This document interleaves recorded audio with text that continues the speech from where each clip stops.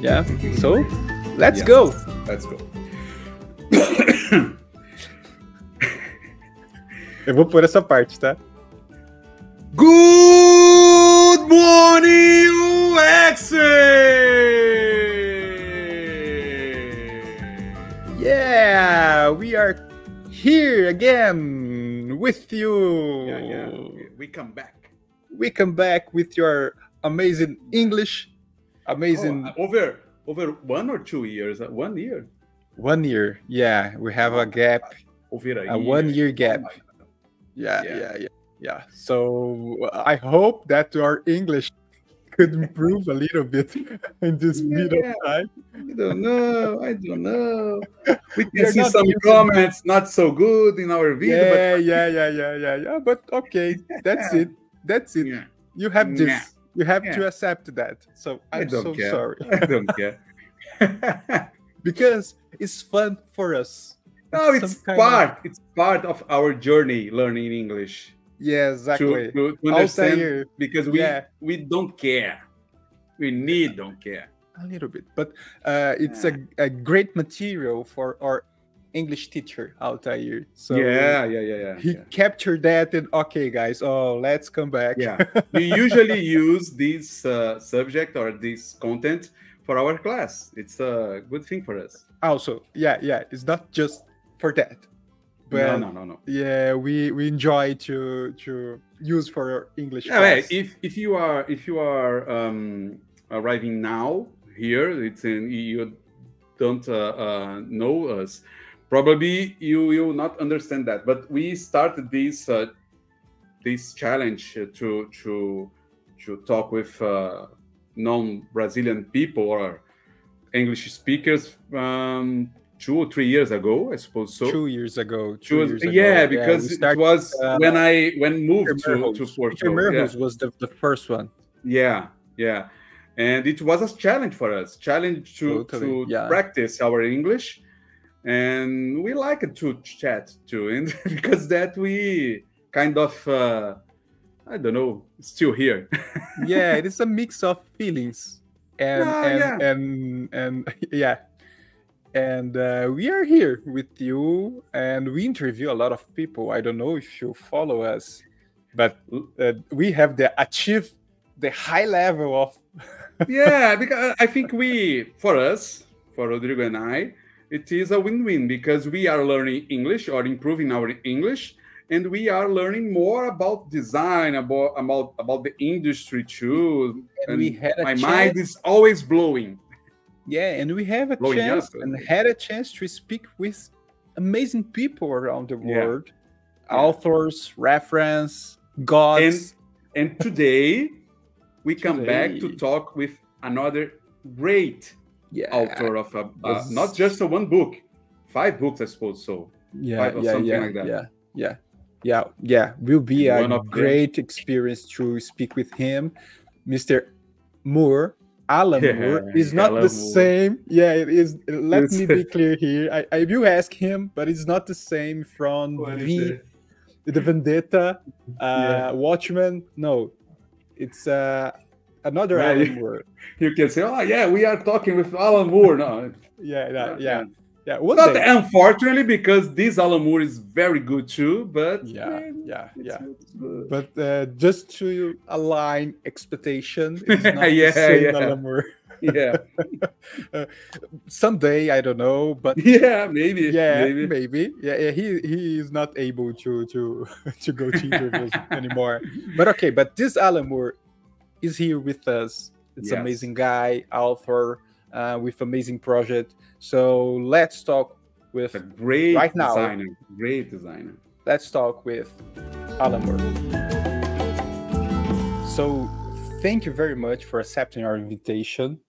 It's always a pleasure to have the opportunity to meet and speak with someone like you, who is a reference point for us. So thank you very much, Mr. Alan Moore. Thank you. Well, thank you very much for the invitation. It's I'm looking forward to the conversation today. Oh, nice. And to start, I would like to ask you to introduce yourself, sharing a bit about your experience in life with your Brazilian audience. Could you? Okay, so I started off life as a typographer and book designer, graphic designer.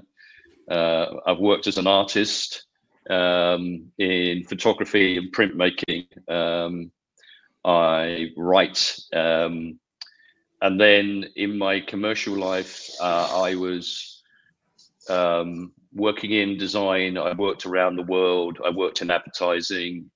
Because of my age, I say I'm fully analog, pre-digital, and so I grew up in a very different world in many respects, but was witness to the transformation from that analog world to a digital world, and for quite a long period of time. Then we worked with lots of companies and helping them understand how digital was going to kind of play a very big role in their lives. We help digital companies think about the products and services they could kind of create. And that was all great. And I got to travel the world, got to write some books, and that was kind of a bit of a sideline to begin with.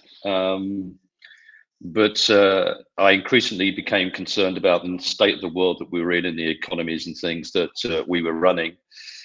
And so I decided that I could no longer, work in the capacity I was, and I wanted to put my energy and efforts into this idea around beauty and, how do we design and create a better world as a consequence of that. So I've ended up writing about 4 books.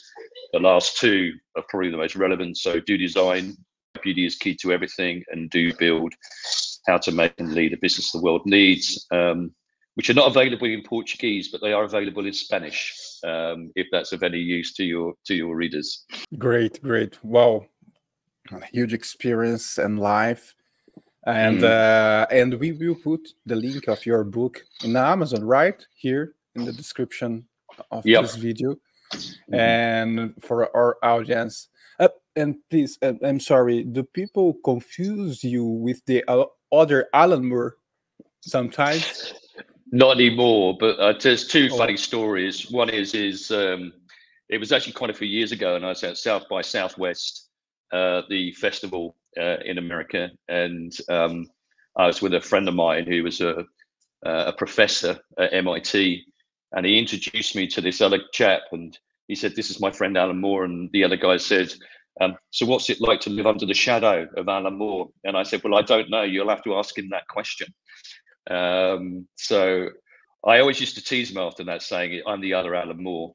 There was one occasion when I was giving a talk, and my daughter was with me actually, and people were sort of coming into the auditorium, and she said to me, she said, "Dad," she said, "I think that there's some folks in here that think you are the other Alan Moore." So I kind of stood up and I said, "Thank you very much for all coming and to be here," and etc. But I said, "There's bit of kind of some house rules here, or something we need to clear up, because there are a bunch of people that are turned up with Alan Moore comics." So I said, "If you think that you've come to watch Alan Moore speak about his life in comic book writing, The League of Extraordinary Gentlemen and V is for Vendetta, I'm not that guy. So to save anyone embarrassment, if you all want to leave now, that'll be fine." So yeah, there was about, I don't know, a dozen young teenagers or younger adults got up and left, bitterly disappointed that Alan Moore was not going to be signing their comic books. But so there you go. They're my 2 stories about the other Alan Moore. Wow, great history. I can imagine that. Yeah, that I can manage someone bring the Watchmen book or something book to sign. Yeah.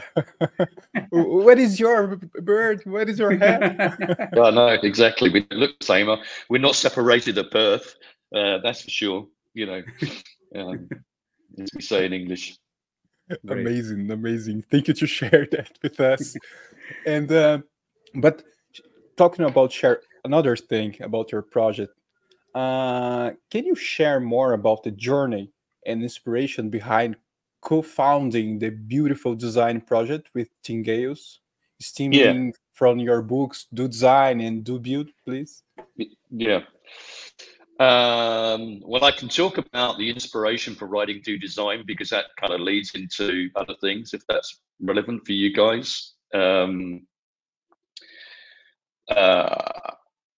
I kind of got to a point in my life where, as I said, I felt very disillusioned with what was kind of happening, and the work that I was doing. And I asked myself, you know, I no longer want to be in this kind of world of innovation and marketing and, you know, designing in the way that I was being asked to do, because it really didn't seem to be serve purpose.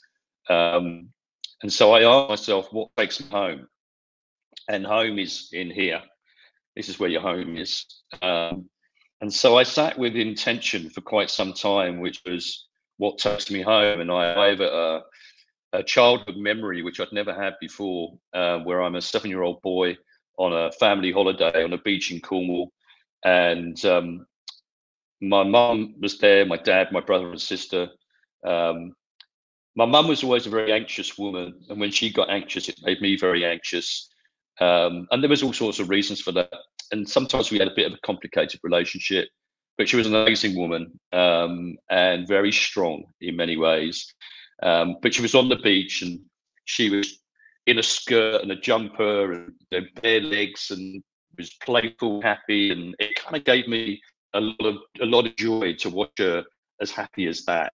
And then I thought about my father, who was wartime educated, so he left school at 14.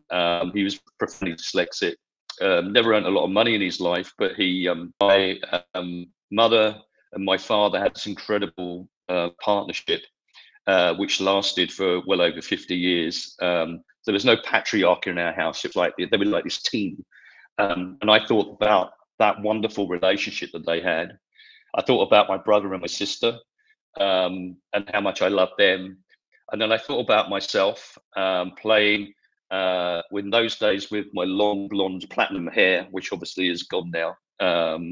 And I thought, I'm at one with those I love the most. I'm at one with myself, and I've not always been at one with myself, which has been part of the journey that I've been on.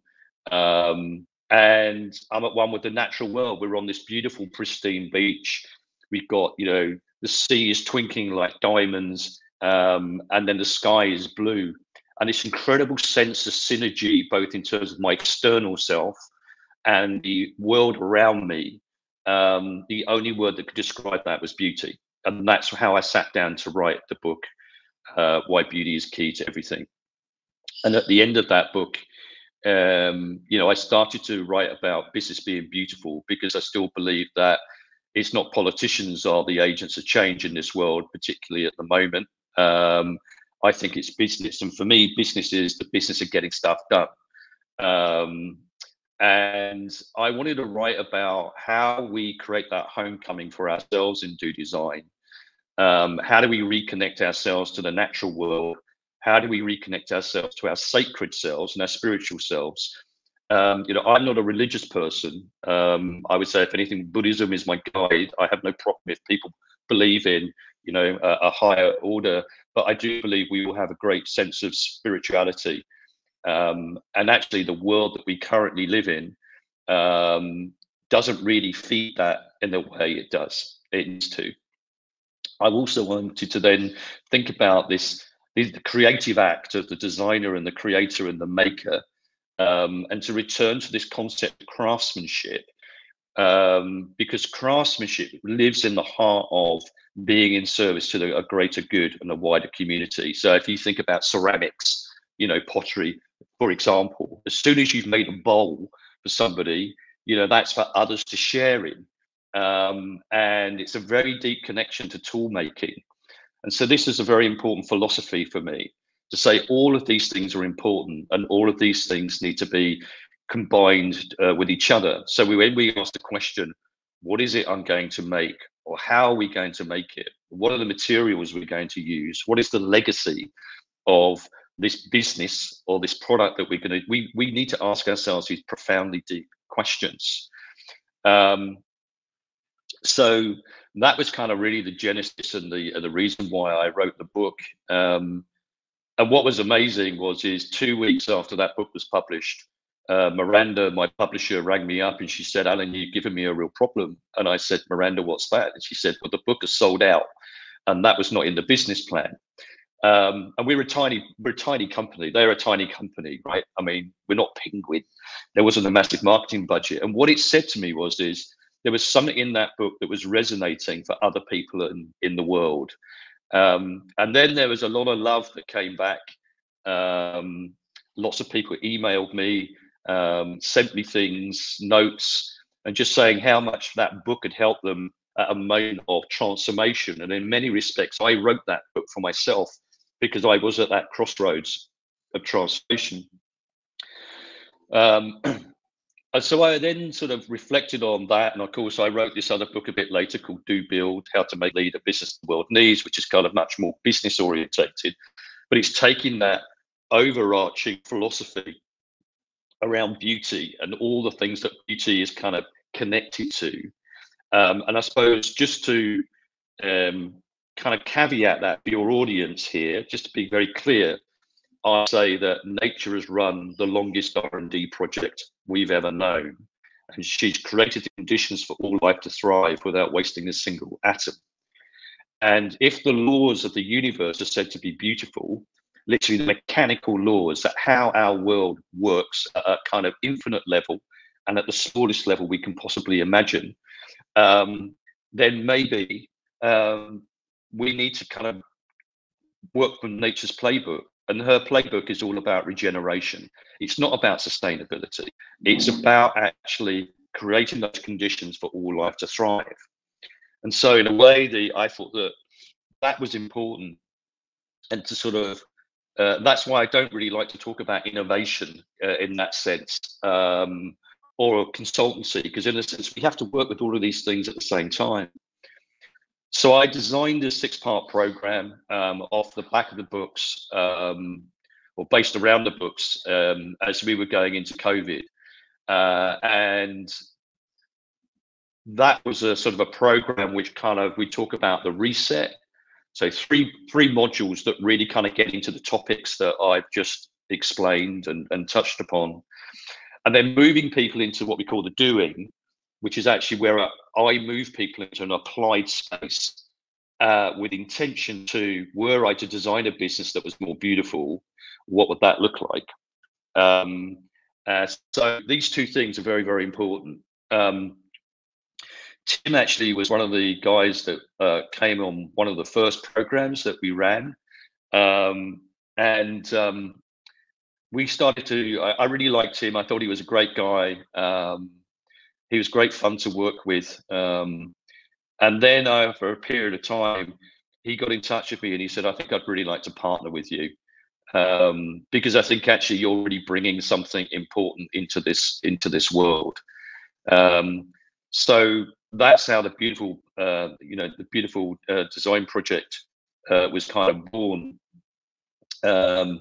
where in fact actually we are inviting people to participate or come on a journey with programs that we run to help them maybe recalibrate how they see themselves, see the agency, the actions that they could take in this world. Or it could in fact be an organization that is also sitting there thinking about, we really do need to think about transforming our business, but to what end?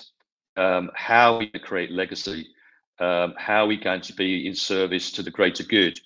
And I don't think it can just be about making money anymore, because the pursuit of profit at all and any cost has cost us a great deal, as far as I'm concerned and what I see.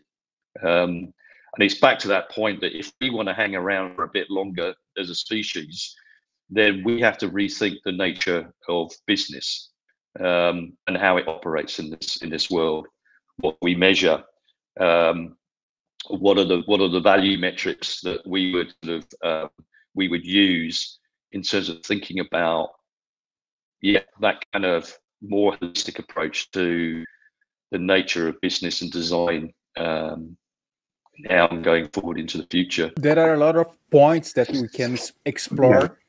It was amazing to understand your point of view and the definition of beauty. Wow, it's so amazing. Well, I don't know how to start. Yeah. I think one of the most impacting things that I can brought from this is I loved how you could connect the pragmatism of the business and the industry with this proposal to reshape us as a professional. I suppose professionals. I suppose it is the mainly goal of the project. Okay, we need to prepare people for industry, for businesses, but people reshaping themselves for the better, not just to make money or to deliver what the company wants, but what they need to deliver for the companies. And I suppose it is the connection between this objective of the project. I'm right? Am I right? Yeah, no, very much so. I mean, if we return to the idea of craftsmanship, we talk about the craftsman or craftswoman, craftsperson. It's the holy trinity of the hand, the heart, and the mind, and all three must be in play at the same time. And I think that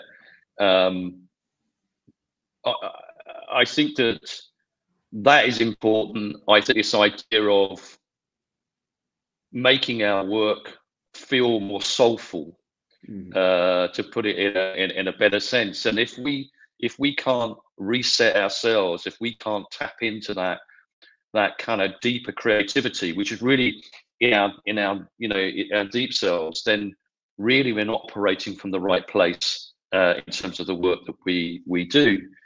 And I think there's an ethical and there's a moral dimension to this, which is when you're thinking about bringing beautiful things into the world, in fact, that that they're there to be contributory rather than extractive, that mindset is actually affecting the way that people take and make decisions. I'll give you an example.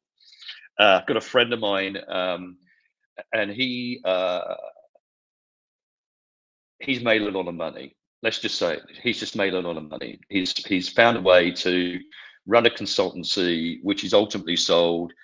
And he sits in his very, very big house. And, he's really happy. And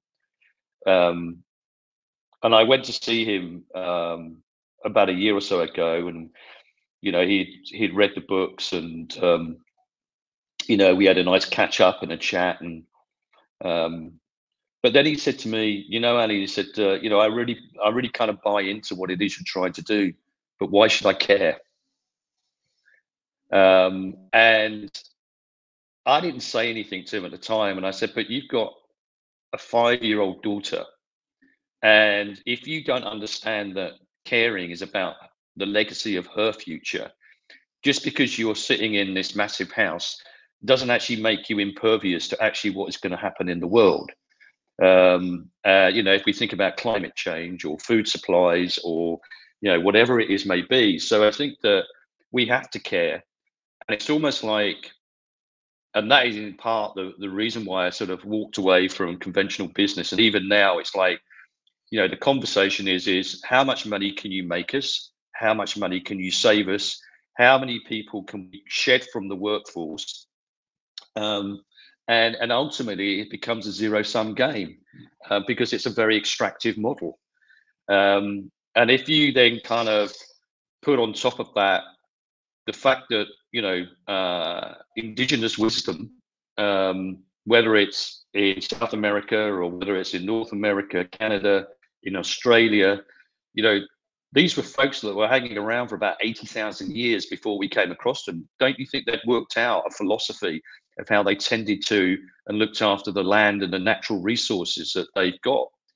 And yet we seem to want to be blind to that, because in a sense it's partly a political act, which is we can take from those that are weaker and we can make ourselves wealthier as a consequence of that.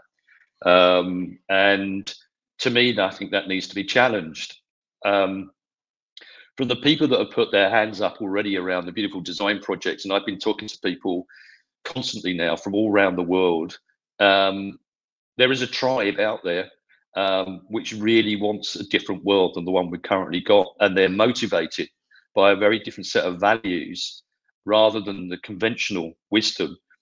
And there is actually also a mismatch, I think, between Gen Z and the organizations where these folks are turning up and they're saying, I'm not just interested in, you know, the amount of money you're going to pay me. I'm interested in what type of world am I going to be creating if I'm working on this business.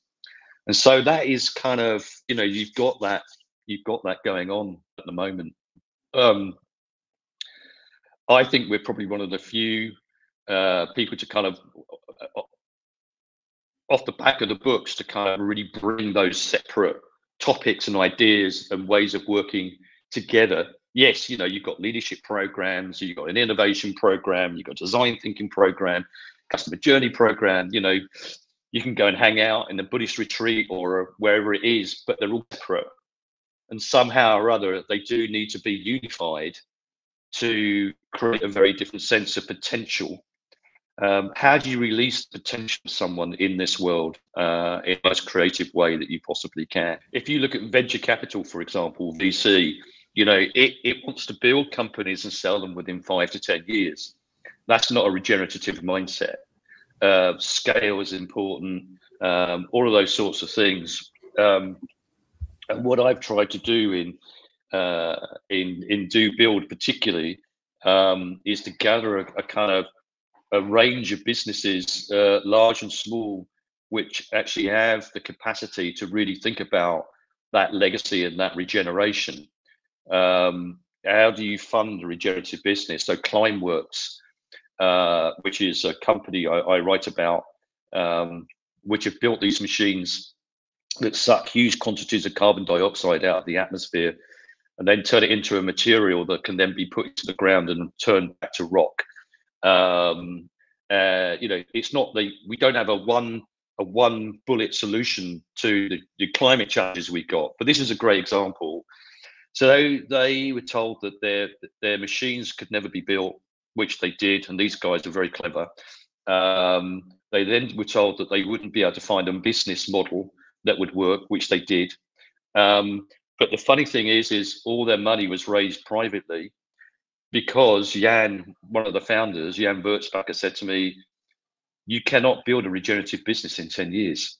You have to think in a very different timelines. And of course, there's friction in that, because current organizations, you might say, particularly if they're publicly traded and owned and all the rest of it, are under huge pressure.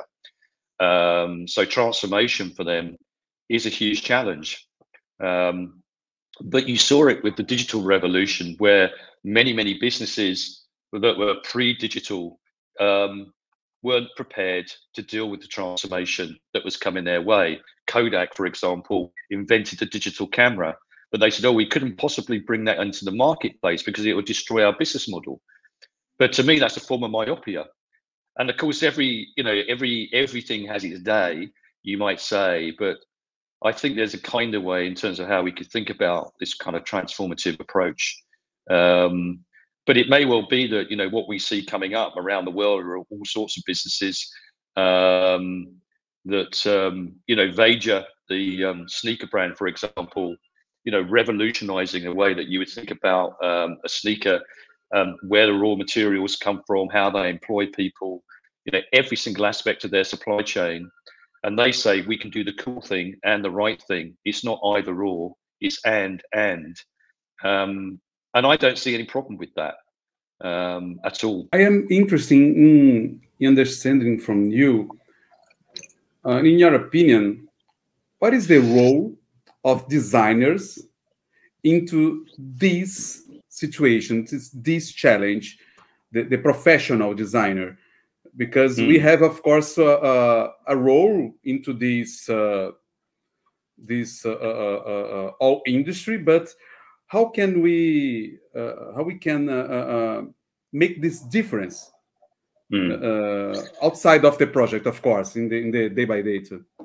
Yeah, well, I mean, my view is that everything man-made in this world is designed, and there's a point where it does exist, and then it has to be imagined.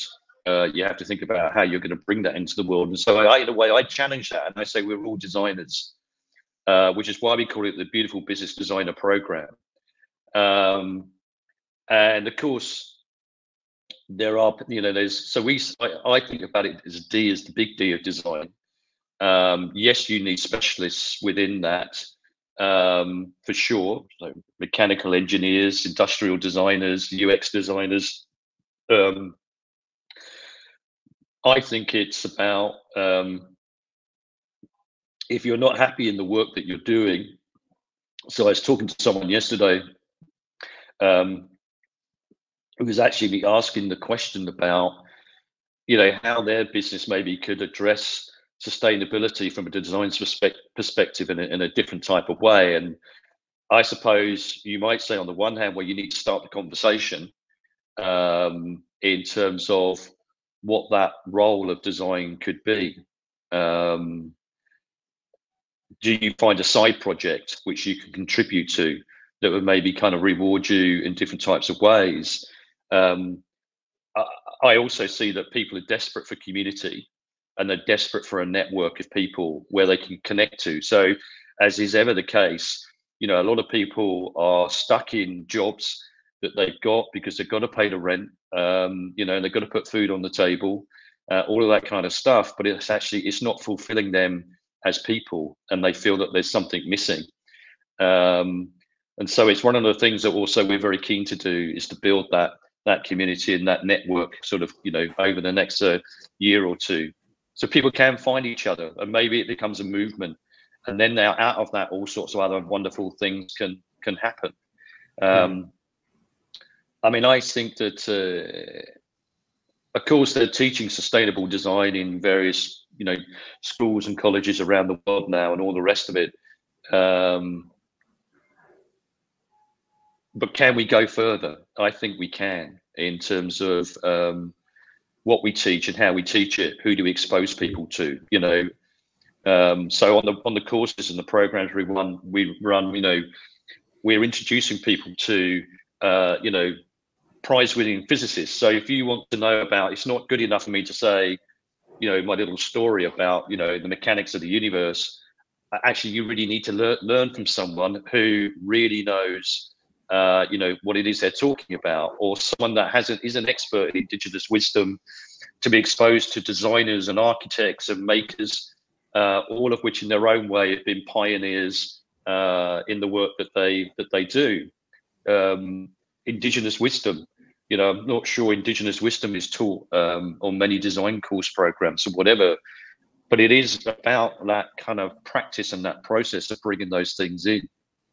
And that's what we're very keen to try and do, to enrich that experience for people, and to say, well, there is another way I can be doing things.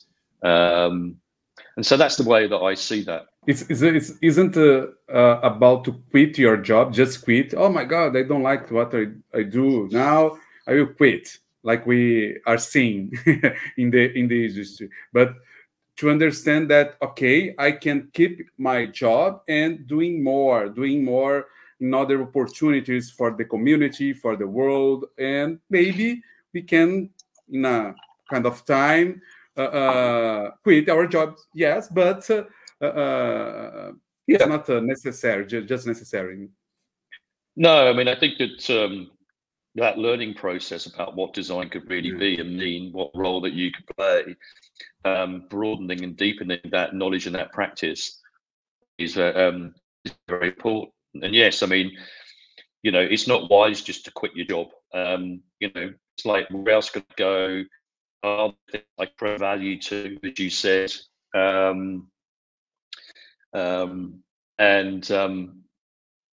perhaps by evolving and developing the stories that I tell. Actually, I mean, that's one of the things that I know, that when I work with people, or if I'm giving a talk, even, it's like, I'm not to people up here. I need to speak to their hearts, because nothing changes unless you change your belief about the world, you know, and that's actually the most important thing that you can do in some respects. And then being able to bring those compelling, you know, stories into the world for others to hear and listen to and understand. It's like, once you know, you can't unknow, and once you've seen, you can't unsee. And so it's a question of what is held in what we call the narrative frame. If you think about it from a sociological perspective, business perspective, political perspective, then you will know from your own experience, from your own countries, people holding a narrative frame, which means then other questions or conversations are being held out as a consequence of that. And we have to change the narrative frame. Designers need to change the narrative frame about what is in that frame, that these are key things that we need to be addressing and to be thinking about. And that, to me, I think is absolutely essential. You brought a lot of tips, but I'd like to know if you can bring more steps or practices you recommend for individuals or teams to be able to incorporate beauty into their designs. Can you bring more for us about that? Kind of really going deeper into that question, and I think there's a lot of material out there that you can find. I mean, obviously, I've covered a lot of it I'm not the only one, but we've covered stuff in the books that I've written. We do actually run a newsletter, which you can find on the Beautiful Business website, which are pretty comprehensive, which are, you know, stimulating, offering up, you know, what is beauty. So, well, it's about the process of, say, an artist, or, you know, how do we use art to, you know, think about the world in a different way. If things are beautifully made, what does that look like? And having the knowledge that, you know, you could look at, say, a ceramicist, a digital company, a manufacturing company. You know, we find a lot of material and freely share it, and that's the way where you start to understand that beauty can manifest itself in different ways. You know, we put in books to read. There's a bit in there around leadership, and you know, they push the envelope really in terms of what is beautiful leadership, what is generosity, what does that look like. And so I sort of really getting involved in those questions, and going on that learning journey, to me is the best thing that they could do. And maybe it's, you know, having discussions then with their colleagues about, well, what does that mean? What have you found that is beautiful? One of the things that I do when I run a program, whether it's the long form formats or whether the one day thing, is I ask someone to bring something they believe to be beautiful, and I say it can be anything, and it always makes people really uncomfortable, because on the one hand they take it very seriously, but it's still kind of like, what is that? And then we ask people just to talk for about 5 minutes about why this thing is beautiful to them.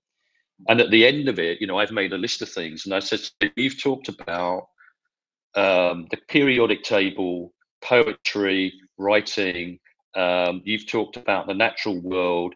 You've talked about design in a variety of different ways. You've talked about transformation from suffering. You talk about how an individual actually is kind of, you know, responding to the world or whatever. But actually now we have 20 things which you all brought, and actually all of them are optimistic.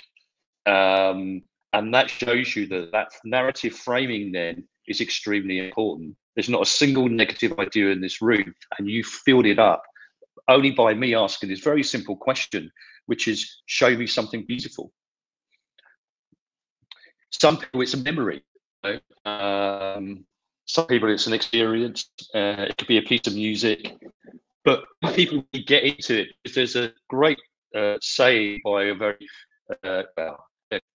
a Greek philosopher called Plotinus, and he said, beauty is the only thing we know by instinct. It's not an idea. It lives in a different place. And I think that when you really turn up and you talk about beauty seriously, you know, I'm a 60-year-old bloke and I'm white, right? And, you know, I walk into a company and they say, what are you going to be doing this today? And I say, well, I'm going to be helping your business about how it's going to be more beautiful. You know, sometimes people kind of, you know, get a bit uncomfortable about that because they think it's actually at a very superficial level. But actually, you can prove very quickly that it's not. And it takes you into a really different space than sustainability. So just to sort of touch on that, a guy once said to me, Alan, what can the word or beauty give to the world of sustainability? And then he kind of folded his arms and thought that he kind of caught me out. I said, well, I'm a musician and I can play what's called a sustaining note on my guitar. But the reality is I can't sustain that note forever. And I said, as a metaphor, I feel like I'm holding up the roof with those that I love the most underneath it. I'm in a very stressed position and I will not be able to sustain that position forever. And I said, what you've done is you've actually taken away all of the things that make our world worth living in as human beings. You've taken away the word joy. You've taken away the word color. You've taken away the word transcendence, spirituality, the sacredness of our world. You know, you don't talk about this. Beauty gives us a much broader canvas, a written way of describing it. And in the example of Show Me Something Beautiful, it just reveals itself very, very clearly. And I said the problem with sustainability is also it's a construct, and it's difficult for sometimes for people to understand what that really means. And also it comes with a very moral framework, which is you've got to stop doing this stuff. And actually, it's not about stop doing that stuff. We just have to do it in a different way, which is actually kinder to people, the societies we serve, communities we serve, and then that planet that we live on. And it goes back that kind of narrative bit as well, which is like do design particularly. I wrote it with a very clear intention that there would not be a negative idea in that book. And that book is not a happy, clappy book, as I would say in English, but it carries in it a quiet optimism of possibility and potential. And it takes people on a bit of a journey in terms of what that may look like. And so for me, we have to, and it goes back to then the question about design, is we have to create a narrative which is optimistic, that people feel is viable and relatable to. They can relate to that possibility, and it's something that they can participate in. You know, there's lots of people out there that like to show how clever they are in their research or kind of whatever, right? But actually, their heart is not open to bring other people into their world. And we have to create the biggest doorway and the biggest pathway we can for people to want to cross over to the other side to say, yes, I want to be part of building that cathedral or whatever it is, and that I can participate and that I have agency in that because it's all very meaningful to me. And so that meaning making bit is absolutely critical, I think. Yeah, I think I can understand how you use the spiritual things for describe that, because it's more to avoid the usual pragmatic way to do things and to explore more the sense and the other ways and how we can touch people, how we can bring people for this, not just to sell something or deliver something. It's more deep. It's deeper than we usually do. Yeah, absolutely. And I think that there's a story I tell, which is what I call the poetic brief. And so when I was a young man, I was working for a very big contemporary gallery in London. And I mean, I worked with some amazing artists. I worked with DesignTeam for Andy Warhol, Richard Long, amongst others. And there was this show coming up with a gentleman called Cecil Collins, who was very famous, very old. And his paintings were very spiritual and quite small. And the owner of the gallery said to me, Alan, he said, now, Cecil's work, I think they feel like jewels. Do you think you could design a catalogue like a jewel for me? And I was, what, about 24 or something. And I said, yes, Anthony, I can do that. And I did actually go away and I really pondered on that brief. I thought, well, what is a jewel? A jewel is it's a gift, it's a surprise, it's sensual, it's tactile. It brings joy to other people. It may be given away to others. There's a sensuality about it. And so interrogating this idea of what is a jewel, and of course it's, you know, there's no finite definition to that. But out of that, I decided, like, the format of the catalogue, the paper, the printing, who was going to print it, how, what colour would look like, everything. Right? That was, I was thinking, like, how do I visualize? The private view, Cecil comes up to me and he says, you are Moore? I said, I am. And he said, I'm Cecil. And I said, yes, I know. He said, you designed the catalogue, didn't you? And I said, I did. He said, I have to tell you, it's the most beautiful catalogue anyone has ever designed for me. And he would have had a few designed in his life. And I think it was about 92 at the time. So when I'm teaching people, I say there's two briefs. The rational brief, there's the poetic brief. So we kind of know that the constraints around things in terms of supply chain materials, you know, whatever that we're doing. But there's this other bit that we can reach for, which is also then about the kind of experience that we would want to create for people. Thank you very much for this incredible class on what beauty is, about life, about business, and sharing a little of your experience with us in this fast moment. So thank you so much for that. Amazing, amazing. Okay, you're more than welcome. Yeah, thanks for brought us these kind of thoughts and discussions, because it's very important for us as a professional, but as you said, for the world too, for the exactly the earth, I can say. Yeah, indeed. And one last question: where can our audience find out about your projects and books? Well, there's the you can go to Amazon, and there's also the beautifuldesignproject.com, which is a very simple page at the moment. We're putting some more material together, but we ask people to be in touch with us if they'd like to know more, and then we can follow up with that. If you want to know a bit more about me, there's beautiful.business, which is my own website, which has got newsletter on there at the moment, videos and interviews. The CEO guide, creating a beautiful business, which is free to download. So they're the kind of materials. You can also go to the Do Book Company website, but they're based in the UK. But you can see a bit more information there. But probably Amazon in Brazil would be the easiest place to, you know, get hold of the books if you're interested.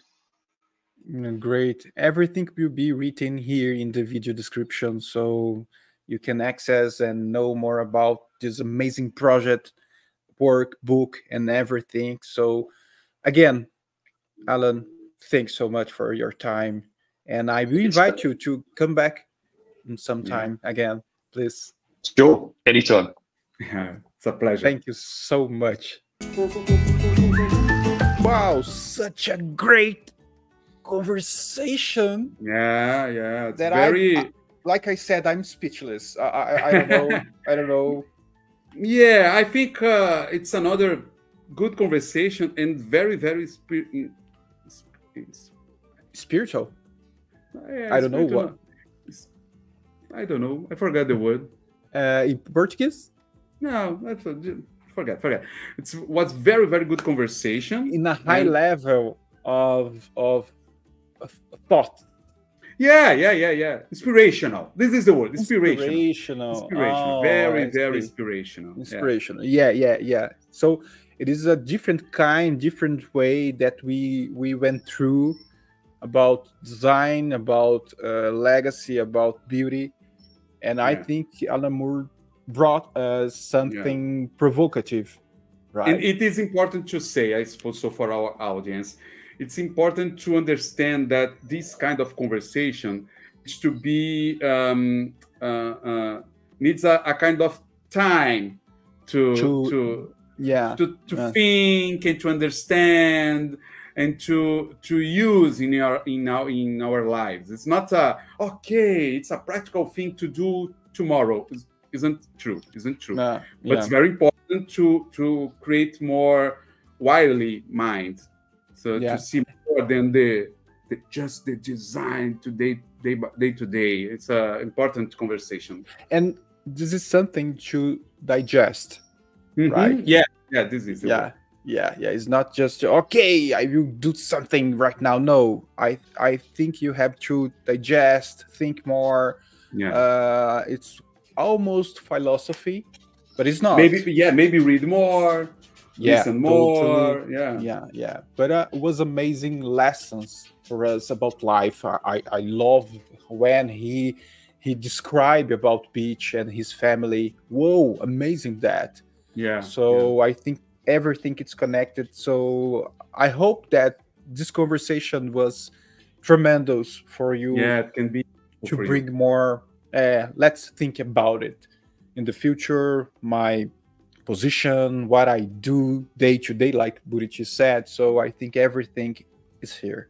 Yeah. And we come back, as we said in the beginning. Probably you are seeing this. I don't know if it will be the first video. We are not sure about that. But you can follow us and see the other videos. Watch the other videos. I don't know, in 1 month, 2 weeks. The video cast will be cut. You can watch in pieces in your YouTube. But the podcast will be there entire. So you can use that and see all conversation. So we will change our strategy to share. Because in video you can watch with subtitles to learn more, but in the podcast just in the English audio. It's more difficult. It's a challenge. Good luck. Good luck. We are here for this. And pleise share your thoughts. Give us your feedback. Share this content. Share it with your friend, your leader, your colleague. I don't know who you think is important to share. Exactly. And that's it. See you on the next episode of Good Morning UX and the other videos in Portuguese and podcasts in Portuguese here in DesignTeam. That's it. That's it. See you. Bye-bye.